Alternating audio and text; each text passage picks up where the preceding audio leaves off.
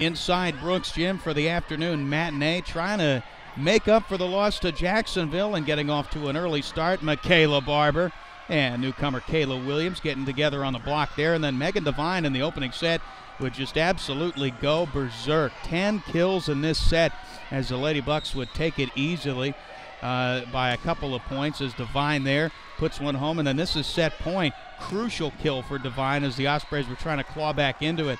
But ETSU wins that one. Second set, McKayla Barber coming to life with a kill there, and then she'll leap up, time the block nicely. However, the Ospreys would tie things at a set apiece as the kill there from Anna Budinska ties things at 1-1. Moving on into the second half of play, Barber with another kill there, and then she'll leap up and put this one down on the way to 17 kills for the match. Bethany Giselle, a nice service ace there. And then Katie Mui with one of a team-high 12 digs, opens it up for Megan Devine to return it, and the Ospreys can't do anything with it. Devine still leading the charge. She will go on to a career-high tying 22 kills in this one.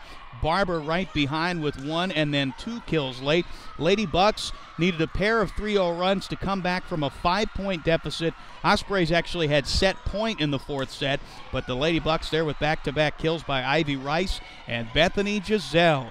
That is match point, and that will do it.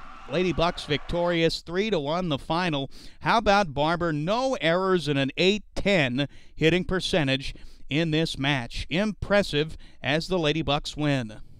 From Brooks Gym, John Stevens.